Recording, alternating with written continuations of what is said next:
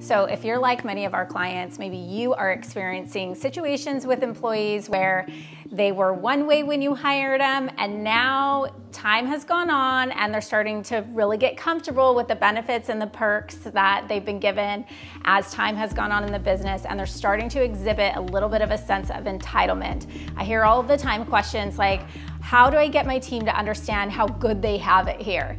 And that's a little bit of a loaded question, but in response to handling entitled employees, I wrote this article that talks about how to curb your employees' sense of entitlement.